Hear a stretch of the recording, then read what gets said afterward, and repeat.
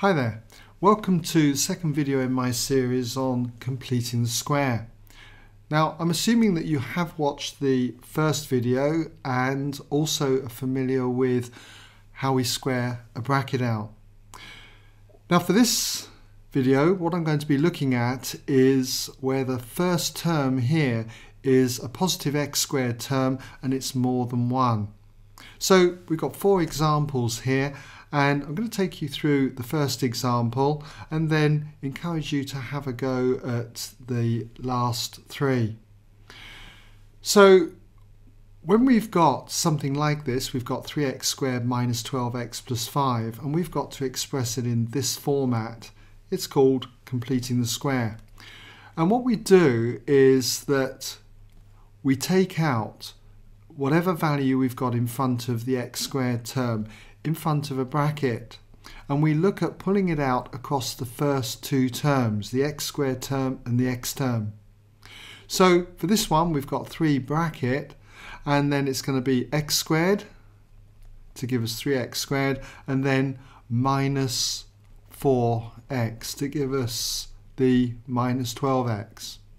And then we just put the last term down. So in this example it's going to be plus 5. So in this example I'll just pull out 2 across the first 2 terms here. It's not a common factor, but we force the 2 out the front. In this example it'd be 2 again across these 2 terms, and in this example it'd be 5 across these 2 terms. This is going to be a little harder to do. It's going to involve more complicated fractions. However, once we've done this, we then complete the square across these 2 terms here. So put the first term down, 3, and let's do a big square bracket now. And for completing the square across x squared minus 4x, we just put a bracket, we put a squared up there, we put the x at the front here, and we always halve the coefficient of x. Coefficient of x in this example is minus 4, so if you halve that it's going to be minus 2. Now if you square the bracket out, as I said earlier, I'm assuming now that you're familiar with squaring brackets out, you're going to get x squared, which is that term there. You're going to get minus 2x minus another 2x, which is minus 4x. That's that term there. But then you're going to get minus 2 all squared, which is plus 4. There is no plus 4 in x squared minus 4x, so what we do is we subtract it and then close the bracket. So inside this square bracket, x minus 2 all squared minus 4 will expand out to give you just x squared minus 4x. And then we just put the plus 5 on the end. So what you do next is you just expand the square bracket. We've got 2 terms in here, and so we do 3 times the first term, that's 3 times x minus 2 all squared. Then 3 times the second term, 3 times minus 4, which is going to give us minus 12. And then it's just plus 5. And now we just group this up. We've got 3 times all of x minus 2 all squared, and then minus 12 plus 5 is going to be minus 7. So you can see we've got it in this format. If we were asked to state the values of a, b and c, a would be 3, b would be minus 2, and c would be minus 7. Okay, you might be confident enough to have a go at this one. It's just going to be a little harder than this one, but the principles are exactly the same. So I'll give you a moment then just to pause the video and try and have a go. Okay, welcome back then if you had a go. So with this one, all we do is we just pull out the 2. So pull out the 2, and then we'll have x squared. Then for the next term, it's going to be minus a half. 2 times minus a half, okay, would just give us the minus 1 at the front here. Don't forget the x though, okay? Close the bracket off and then put the last term down, minus 1. Then we complete the square across x squared minus a half x. So pull the 2 out, have a square bracket here, Okay, bracket in here where it's all squared, put the x down at the front, and remember now we halve the coefficient of x, so we halve minus a half, and that's going to be minus a quarter. Now if you square this out, you'll get x squared, first term here.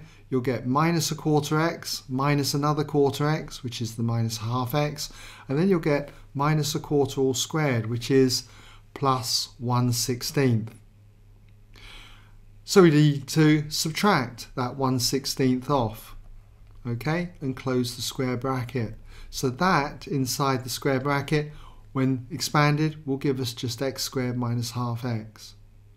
And then we've got the minus 1 on the end.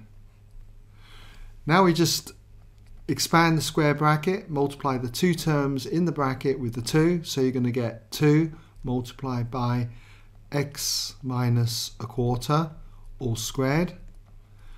Now 2 times minus 1/16 is 2/16, or it reduces down to 1/8. You can cancel the 2 into the 16, giving us 1/8. So you're going to get minus 1/8 there.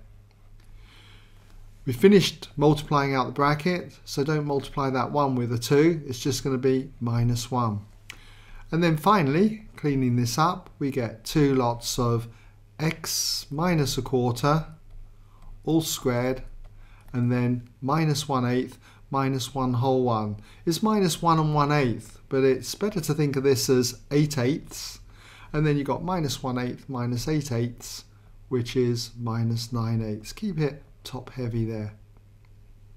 And again with this one, A would be 2, B would be minus a quarter, and C would be minus 9/8. Okay, well we've got 2 more examples here. This one's fairly straightforward. This one involves a lot more fractions. But I'll give you a moment then just to pause the video, and I'd strongly encourage you to have a go.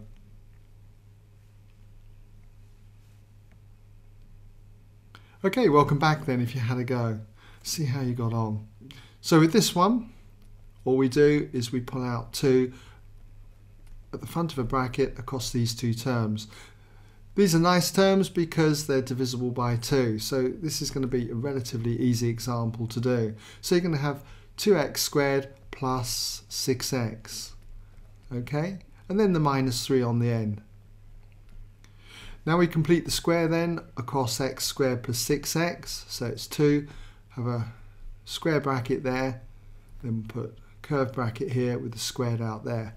So you put an x at the front here, half the coefficient of x, so half of 6 is 3, so you're going to have plus 3 there. Expanding this out will give us x squared. We'll get 3x plus another 3x, which is 6x. We'll have 3 squared, which is 9. We need to subtract that off. Okay, close the bracket there and then put the minus 3 on the end. Expand the bracket and we end up with 2 lots of x plus 3 all squared. 2 times minus 9 is minus 18, and then the minus 3 on the end. Cleaning this up further gives us 2 lots of x plus 3 all squared, and then minus 18 minus a further 3 is going to be minus 21. So nice and straightforward, that one. Now with this next one, okay, we're going to have one that involves a lot more fractions. We pull out the 5, have a bracket here, it's going to be x squared, and for this term here, for 3x, it's going to be 3/5 x. Okay, 5 times 3/5 x, the 5's would cancel, just leaving you with 3x, what we need there. So close the bracket off, and then we got the minus 2. So next, put 5 out the front of a square bracket, and inside here we'll have a curved bracket. We're going to complete the square across x squared plus 3/5 x. So you put the x there. Now we've got to halve the coefficient of x. So half of plus 3/5 is going to be 3/10. So it's going to be plus 3/10. Okay, half times 3/5, just be 1 times 3 is 3, and 2 times 5 is 10, 3/10. So squaring this out gives us the first term squared, x squared. We get 3/10 x plus another 3/10 x, which is the equivalent of 6/10 x, which reduces to 3/5 x. Then we've got this term squared, which is 9 over 100. 3 squared over 10 squared, 9 over 100. We take it away, so it's minus 9 over 100. Close the bracket, and then we've got the minus 2 on the end. So expand this bracket, and we've got 5 times all of x plus 3/10, all squared. 5 times minus 9/100 is 45 over 100, which reduces down to 9 over 20. It's much quicker though just to divide the 5 into the 100, goes 20 times. So you end up with minus 9 over 20 there. And then you've got the minus 2 on the end. And finally, cleaning this up, we've got 5, big bracket there, x plus 3/10, all squared. And then I can think of the 2 whole ones here as 40 over 20. So you've got minus 9/20 minus 40/20, which is minus 49/20. It's much better writing that than minus 2 and 9/20. Okay, well I hope that's given you some idea then how we go about handling these type of quadratic expressions, where the x squared term then is positive and more than 1. And in the next video in this series, I'll be looking at how we handle negative x squared terms. Okay?